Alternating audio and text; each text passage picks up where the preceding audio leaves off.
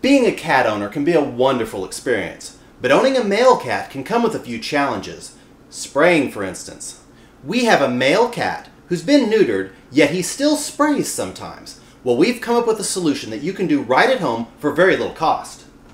You simply take a cup, about this size. This is about 8 ounces. I prefer glass. You simply fill it up about halfway. That looks about right. Follow me for step 2.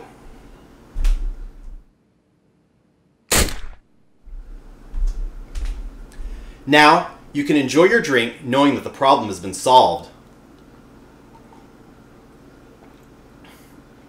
I shot the cat.